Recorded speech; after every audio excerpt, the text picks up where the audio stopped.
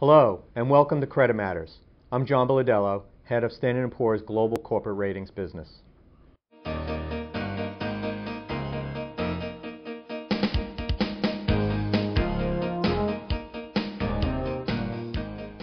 I'm here today with David Gillmor, head of our recovery analytical team in Europe, and Bill Chew, head of our recovery analytical team in the United States. We're going to be talking about our leverage credit analysis and our recovery analysis that goes along with it. Hello, Dave. Hello, Bill. David, let's start off. What is our outlook in 2012 for leverage credit? Well, the outlook for 2012 is quite benign.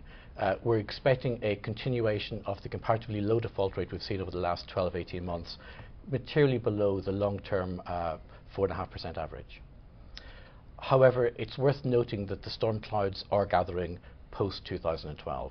So there's a number of factors which we're quite concerned about that might make for a material increase in that default rate. Specifically, we're looking at the refinancing wall in Europe of about 100 to 150 billion of term debt that needs refinancing between 2013 and 2015. When we combine that with the Basel III requirements and solvency requirements in Europe, we see the banks being less willing to refinance on such benign terms, if at all. Also, the slack that's been taken up by the institutional investors in Europe, in particular the CLOs, over the past 5 years, that will not be there 2013 to 15 as they hit at the end of their reinvestment periods. So they're not going to be able to provide the debt for that refinancing. So what we're going to be doing is we're looking at the high yield bond market to take up a huge amount of slack in 2013, 2015. So the danger is it'll not be able to expand to such a great level, and that might have an impact on the default rates 2013 onwards. Right, and we've already seen the bond market kick in the first half of this year. Whether that continues going forward, that's what you're pointing out. Absolutely. Just to be clear, the 130, 150 billion coming due over the next few years, that's just the leverage credit market. Yes. Right, because it's a bigger number for all. Of course. And to be fair, no one's quite got their handle on the size of that number, so this is our estimate of what it is. That's right. Bill, turning to you, how does this differ in the United States? Well, in the U.S., I think we see a largely similar pattern. Our current global fixed income research forecast is that we will continue to have a very low default rate into June of 2012, well below the average that we talked about. I think we see similar concerns that David mentioned, both the potential return of maturity as a risk that has really been taken off the table to a great extent by the liquid markets that we've seen, but clearly we see a reversal in those markets.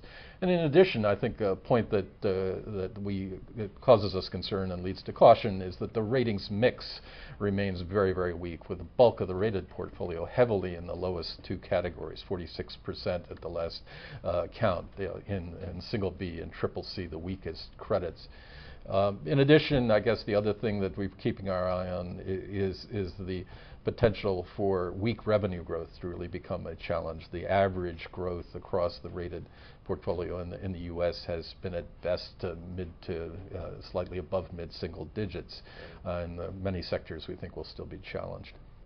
Okay, so you make a couple of good points there. The last one, what is our economy really going to be, and how is that going to impact the revenue performance? And you also made a point about the oncoming maturities, and it's something we really have to pay attention to. Absolutely. Here we see the concentration of the maturity risk really starts in 2013 up to 16, and depending on how you count it, it's up to $1 trillion. What's actually interesting is earlier this year, investors would come to us and say, what are you so worried about with these maturities?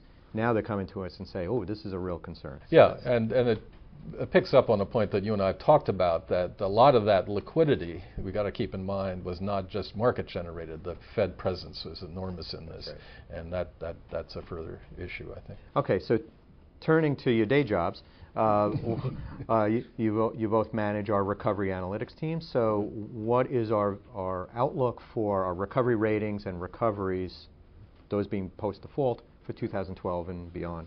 Okay, certainly. It's kind of bifurcated. The outlook for the true senior secured recoveries is very different to the outlook for the more subordinated debt pieces. So for the senior secured, we do expect, based upon the existing recovery ratings and also the very small number of empirical defaults we've got in Europe that we're sifting through the evidence from, our expectation is the senior secured recoveries will remain at the high levels of the historic norms, both that we've seen both in Europe and the US. So that's quite reassuring, and I think that's good news for a lot of the senior secured debt holders. Right. What's perhaps more interesting is, from our recovery ratings, when we analyse the second lien debt, the mezzanine debt, and other more subordinated debt pieces, we're in general coming out with recoveries which in many cases are below 10%. In many cases, we're looking at very, very low recoveries. And the small amount of anecdotal evidence we've got thus far over the past 2 years of defaults for those and recoveries for those that have actually happened kind of is indicating that might be quite reasonable. And so the key message, I suppose, from the European side of things is, for the subordinated debt pieces, the long-term averages for mezzanine debt and, well, second lien debt where there is some, we may be coming out much lower than that for this current cycle. Okay.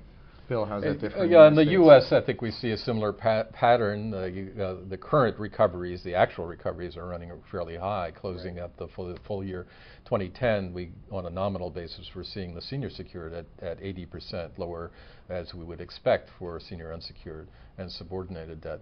When we look ahead, however, we're a little bit different from what we see in Europe.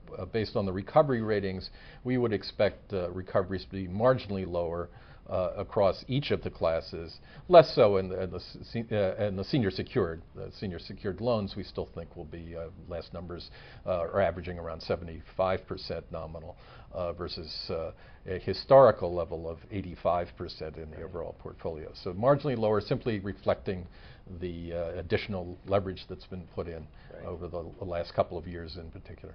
Okay, very good. Two interesting dynamics going on between Europe and the United States. Indeed. Thanks very much, guys. Thank you, and we'll see you next time.